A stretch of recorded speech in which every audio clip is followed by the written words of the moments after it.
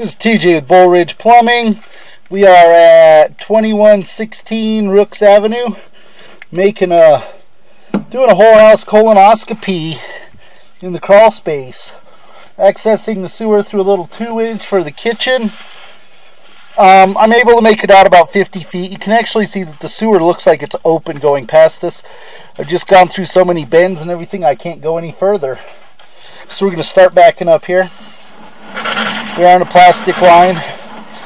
We go horizontal, or we go vertical right here from our horizontal line, so we lose a little bit of visibility there. You can see that we got a large amount of sludge buildup in this sewer down through here. We've actually got some roots right there on that joint, and water and sludge. We've got a lot of sludge. Because of the amount of sludge that I'm seeing built up in this one, I'm going to recommend that we do a clean and treat this with some Bio 1. And because of the roots, we're going to recommend that we treat it with some Root X.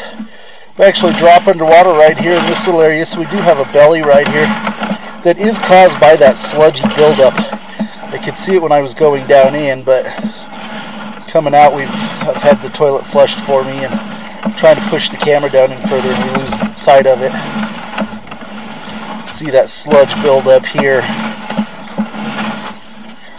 Right here, I believe, is a clean out that's on the outside of the house, but it's buried by the landscaping, so we can't really see it. Here we see more of that sludgy buildup. Right here, we transition to the pipe that's under the house, the ABS. Got to kind of get a little rough here to get that out of there, because I left the guide ball on trying to get a little bit better view. Here's our clean out that we access through. Down here in this crawl space, we got a lot of stuff going on here. So we're going to recommend a sewer clean and treatment with some Bio 1 and treatment with Root X.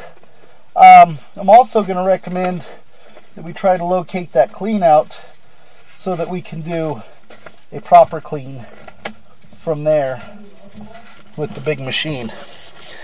This has been a Bull Ridge Dirty Movie production. Thank you.